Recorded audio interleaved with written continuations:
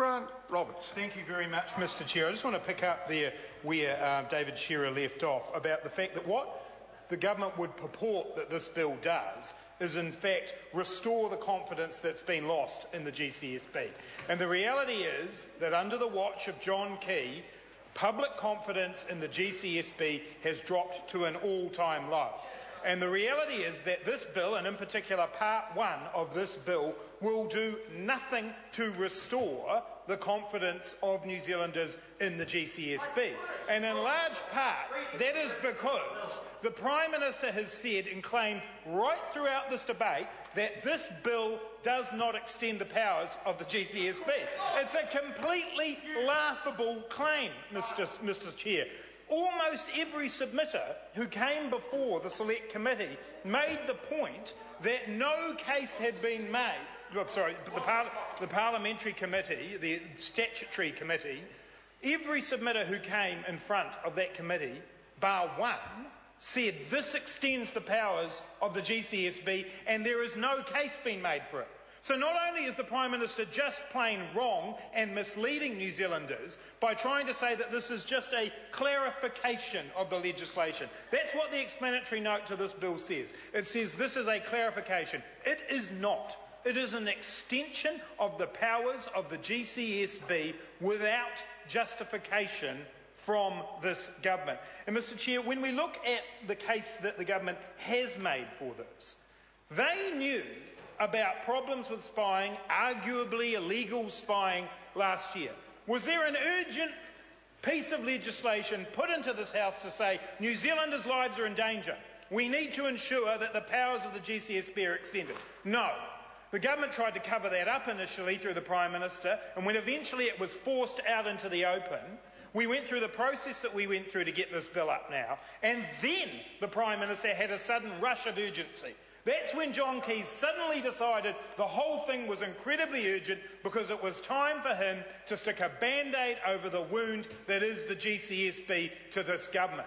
And when Chris Finlayson stood up earlier on, he was running through his list of 12 commandments, and he said, when he came to Section 9 about the appointment of the Director of the GCSB, he said, here we will finally codify the situation we have where the State Services Commissioner is the person who advises the Prime Minister on the appointment of the Director of the GCSB.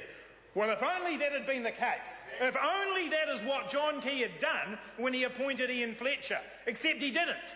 He got on the phone to his mate, told him to ring the Chief Executive of DPMC, who I noticed, Mr Finlayson, isn't mentioned in Section 9 of the bill. There's nowhere in there where it says the appointment of the Director of the GCSB will happen after the Prime Minister calls his mate and tells him to ring someone who's on the appointment panel to get some advice. Because that's what John Key did this time round.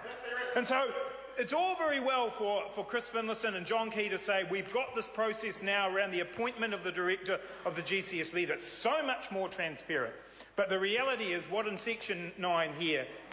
put in Section 9 here today is actually the very thing that John Key rorted. The very process that John Key rorted when he made that phone call to Ian Fletcher, when he got his mate appointed.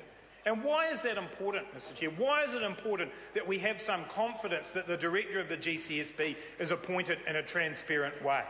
Because more often than not, it is just the Director of the GCSB and the Prime Minister who are making the decisions, who are in the room having the conversations about New Zealanders' rights.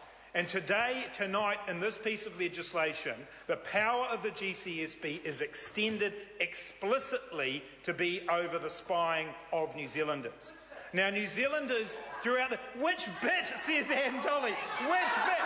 Read the bill. Read the bill, because that's what's there. Explicitly, this bill does that. It starts, Mrs Tolley, right at the start with the change to the functions of the Bureau. It starts right at the start to expand the powers. And most New Zealanders accept the fact that we need security intelligence agencies. We need agencies that are able to ensure that New Zealanders' national security is protected. But what New Zealanders want a reassurance about is that those powers will not be abused and misused, and that there is proper oversight in place. and that we move into a new era of technology where New Zealanders make great use of that technology. They want to know that their every communication will not be spied upon. They want to, Mr Chair, Grant Robertson. they want to know that their privacy will be protected in this new age.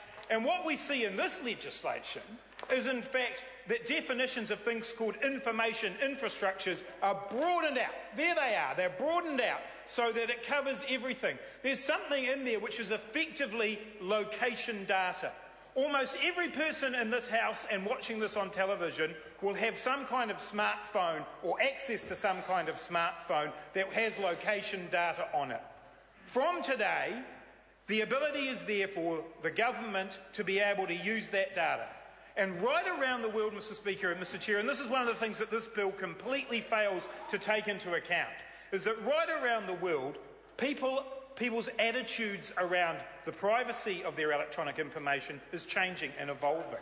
People are beginning to understand more and more about the reach of the state into what can happen with their electronic data. And at that very time, Mr Chair, that's when the national government decides it's time to expand the powers of the GCSB so that they can roam freely about electronic information provided by New Zealanders. It is not rubbish, Mrs Tolley, and it's time that the national government actually listened to what New Zealanders are saying, actually listened to what New Zealanders were saying about the privacy of their communications.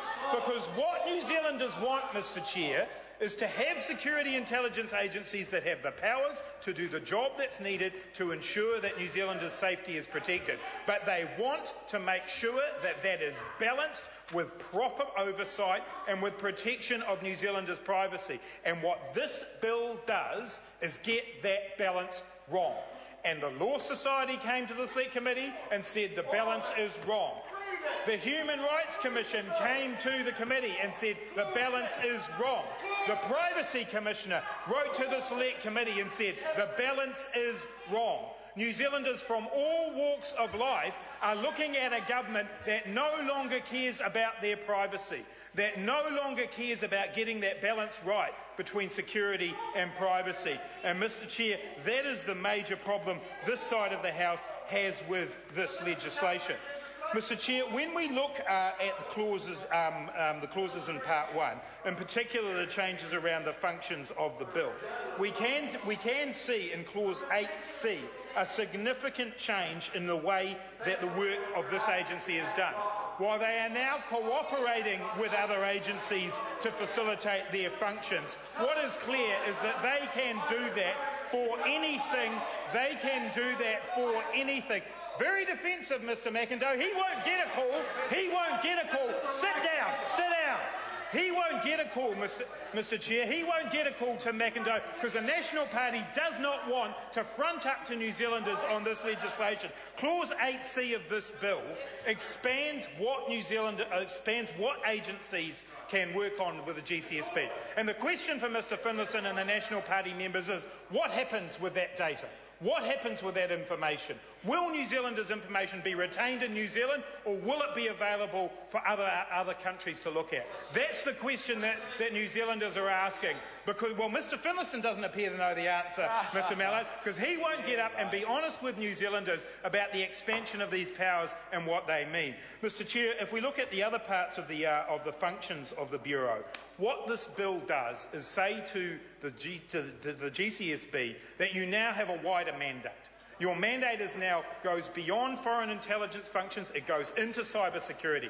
And into cybersecurity it goes without the proper checks and balances that New Zealanders would expect. And Mr Chair, if you allow me just to briefly mention something in Part 2 because it's relevant to Part 1. You go all the way through this bill with all the expansion of powers, and then you get up to Section 15 of the bill, and just to make sure that we all know what's going to happen with this bill, it says that it applies notwithstanding anything in any other act.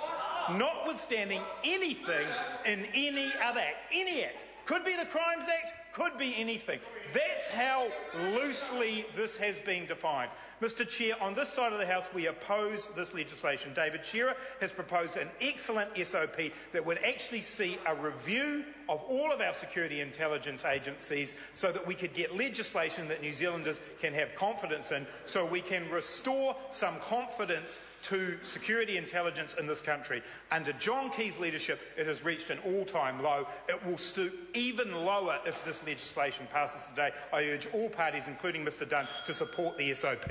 Chairman, Dr Russell Norman.